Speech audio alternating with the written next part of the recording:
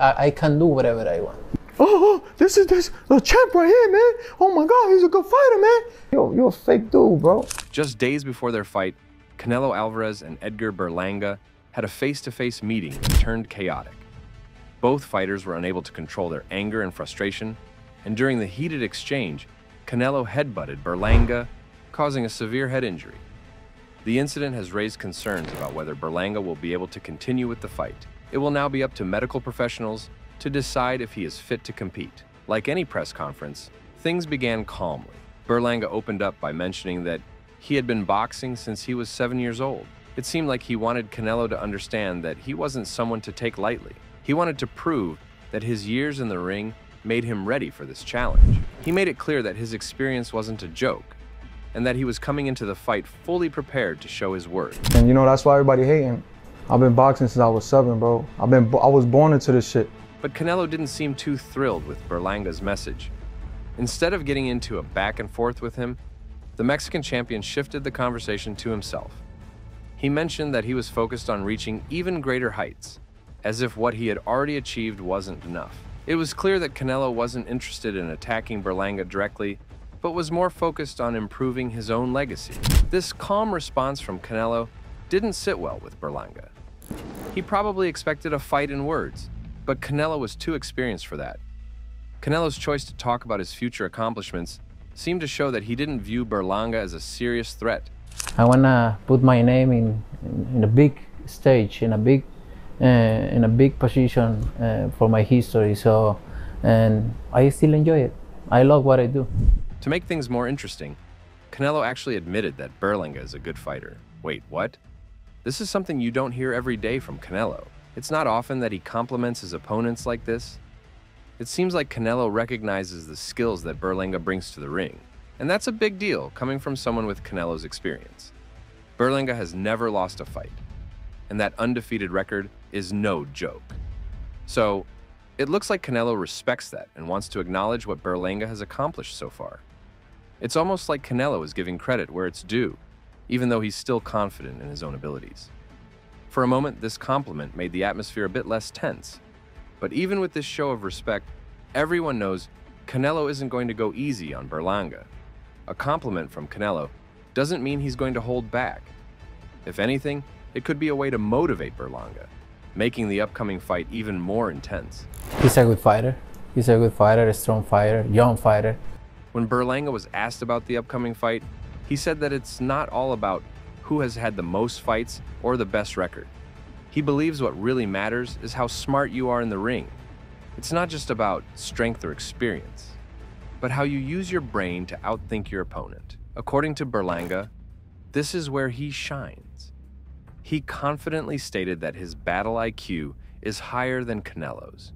He feels like he has the edge when it comes to strategy and making smart moves during a fight. This might come as a surprise to some since Canelo is known for his skill, but Berlanga seems certain that his intelligence in the ring will give him the upper hand. What I know is that there's nothing physical about this fight. You know what I'm saying? It's all this. It's mental. It's the intelligence. And that's what's gonna make the difference. You know what I'm saying? It's not everybody keeps saying about the power, about, oh, you big, you strong. Canelo responded confidently, saying that the fights he has already won prove his battle IQ is unbeatable. He questioned how Berlanga could possibly outsmart him when he has already defeated some of the greatest fighters in the world. For Canelo, it's not just about being undefeated or having an easy record. It's about who you've faced and how you've come out on top. He pointed out that Berlanga, despite his clean record, has only fought weaker opponents. In Canelo's mind, Berlanga hasn't faced anyone with real power or skill yet, and that's why he doesn't fully understand what it takes to win at this level. Canelo thinks it's laughable that someone with less experience would claim to have a higher battle IQ than him. I can do whatever I want. Oh, this the champ right here, man. Oh my God, he's a good fighter, man. You're a fake dude, bro. Canelo has been dominating the super middleweight division since February 2021. He became the king of this division after crushing Avni Yildirim, taking home his first world title at 168 pounds. Just 2 fights later, in November 2021, Canelo became the undisputed champion when he knocked out Caleb Plant in the second-to-last round of their fight in Las Vegas. With such a strong record, it's hard to imagine how anyone could defeat him, especially someone like Berlanga. Canelo has defended his titles 4 times since becoming the super middleweight champion. Even though he no longer holds the IBF belt, he is still considered the best fighter and the biggest star in the division. His skills and achievements keep him at the top, and many fans continue to support him. However, there has been some criticism in recent years. People believe he should be fighting tougher opponents to really prove he's the best, like David Benavidez. Puerto Rico's Edgar Berlanga became known for his incredible start in boxing, winning his first 16 fights by first-round knockout. This got a lot of people talking about his power and potential. However, after that amazing streak, things slowed down a bit. Berlanga struggled in his next 5 fights, winning only by points and not looking as impressive against weaker opponents. People started to wonder if his knockout power was fading or if he was losing his touch. But Berlanga showed he still had what it takes in his most recent fight. In February, he faced Paddy McCrory and finally got back to his knockout form, reminding everyone why he was such a talked-about fighter in the first place. That victory helped rebuild some of the confidence in his abilities. It showed that maybe those tough fights were just a bump in the road, and that he still has the power to end fights early. Even with Berlanga's recent knockout win, many boxing experts still aren't convinced. They argue that he might not be as strong as his record suggests. Sure, he's undefeated, but some say that's because he picks his opponents carefully. They believe Berlanga only fights people he knows he can beat, avoiding the real tough competition. This has caused some critics to think his clean record doesn't mean much. They feel that a fighter should face the best to truly prove their worth. Berlanga, however, seems to be taking a safer route by sticking to easier opponents. It's something that makes the boxing pros doubt his strength and skill. Berlanga doesn't agree with those critics. He argues that if he were just picking easy fights, he wouldn't have chosen to fight Canelo. Canelo's one of the best fighters right now, and facing him is a huge challenge.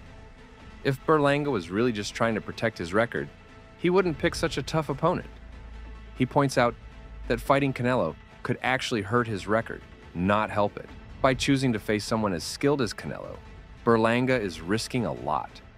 If he loses, it would definitely affect his perfect record. So, Berlanga believes that taking on Canelo shows he's serious about proving his worth, not just avoiding tough fights. If I'm choosing my opponents wisely, why would I face Canelo right now? Especially when my career is on the rise? It doesn't make sense to step into a fight that could tarnish my record so soon.